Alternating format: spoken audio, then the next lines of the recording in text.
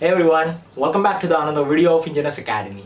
So guys, in this video we are going to talk about the different types of plant layouts and how that plant layout affects the overall production system. How does that plant layout affects the productivity, production system, how that affects the end product and its quantity, whether it is automation is possible or not, whether we can maintain the flexibility in the plant while selecting the plant layout or not. So guys, all these terms we'll check out over here in this video.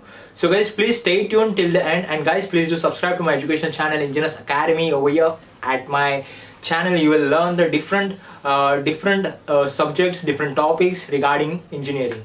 So guys, along with that, just press the bell icon so whenever I upload a new video, so you'll get an instant notification. So guys, without wasting any time, let's begin with today's topic, that is of different types of plant layouts.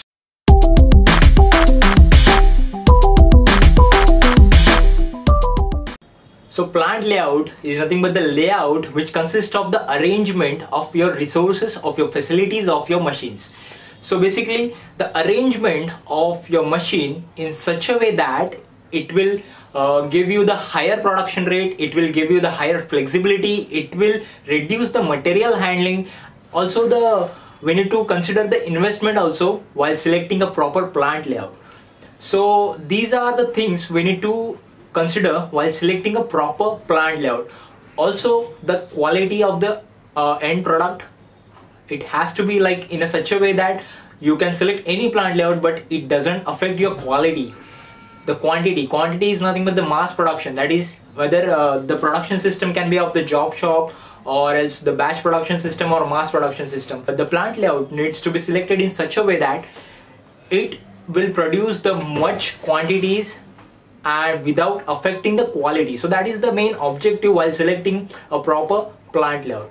So guys, there are four basic types of plant layout. The first one is nothing but the product layout or line layout. The second one is nothing but the functional layout, or we can call it as the process layout. So process layout, functional layout. The third one is nothing but the combination of these two, which can be called as the combination layout, and the last one is nothing but your fixed position layout. So all these four types of the plant layout. So guys, let's check out all these types one by one. So the first type of plant layout is nothing but the line layout, or we can call it as a product layout.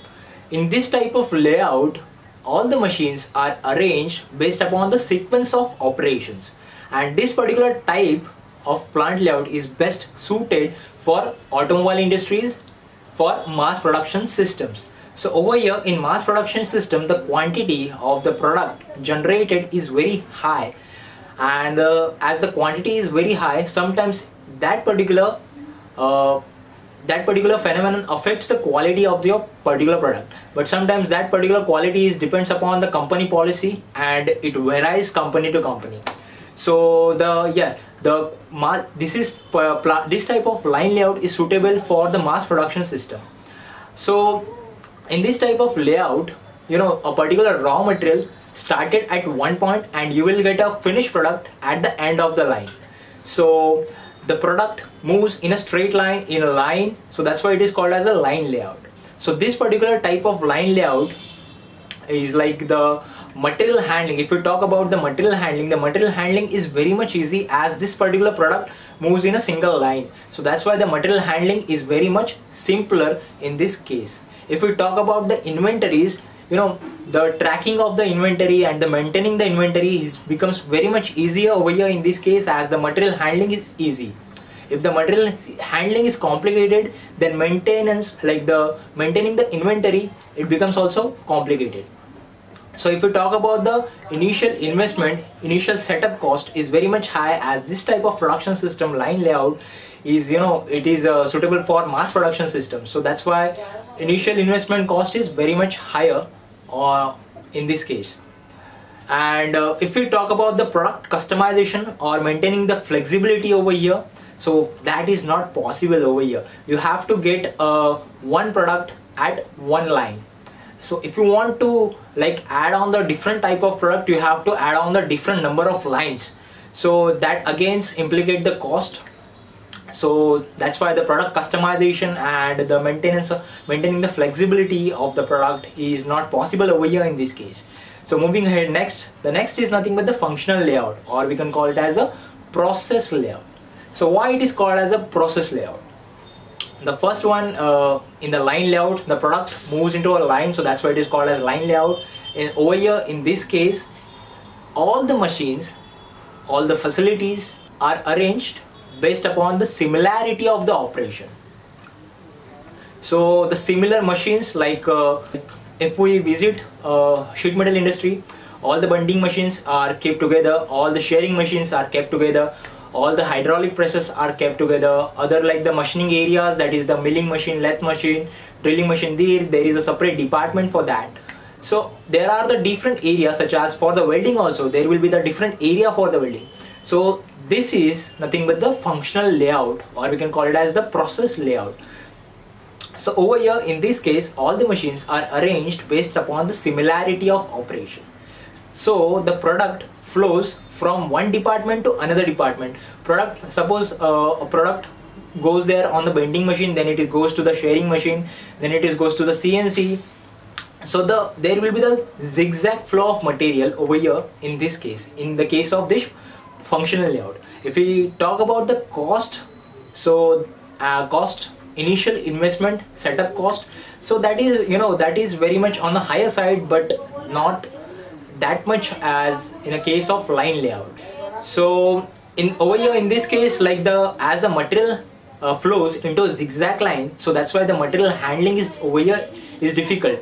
There is no backtracking and side tracking of the materials. The material handling becomes complicated over here in this case.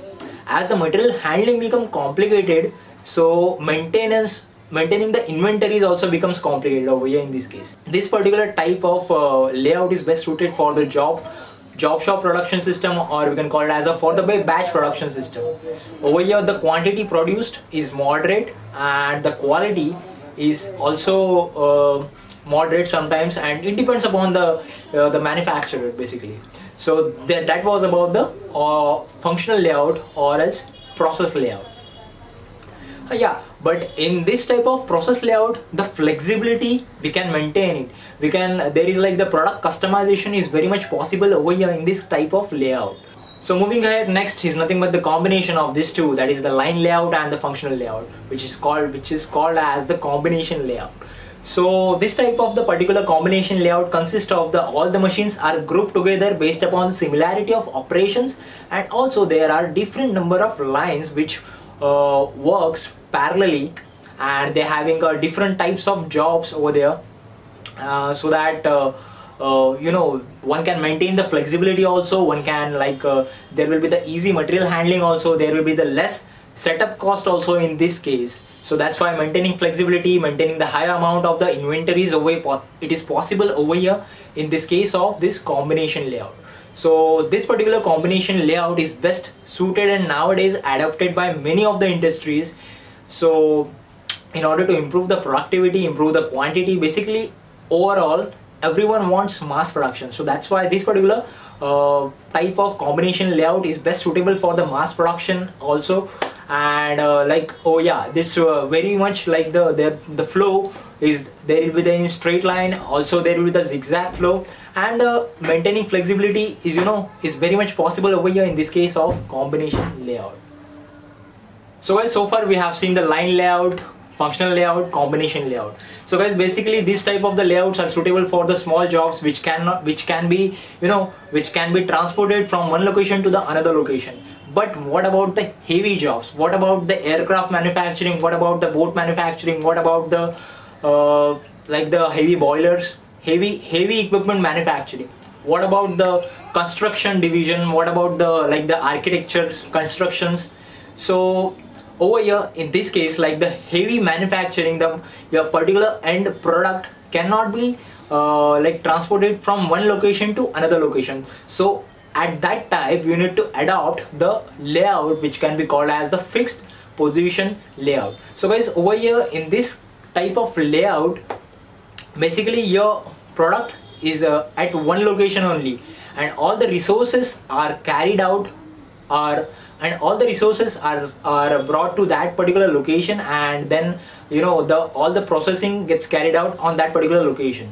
So guys, over here there will be no material handling, as your particular end product is at the stationary state and your resources are moving over here.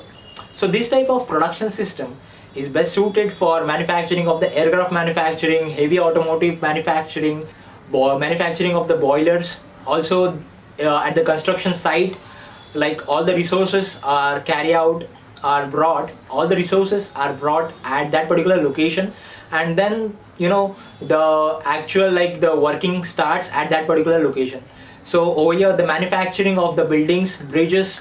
So this is the example of the fixed position layout. So guys, over here the investment cost is very much on the higher side, as these are the heavy products, heavy automotive products. So that's why the overall initial investment is very much on the higher side. If we talk about the quantity of the product is very much on the lesser side, as over here this particular type of the layout deals with the project only. So over here less quantity is there will be no material handling. Also there will be the moderate amount of the inventories over here in this case. So yes, this is the fixed position layout. So guys, over here in this video we have seen the line layout, we have seen the functional layout, combination layout, and fixed position layout. So guys, I hope you understood this particular 4 types of layouts, which are very easy to understand. So guys, thank you for watching my video. Please do subscribe to my educational channel, Engineers Academy.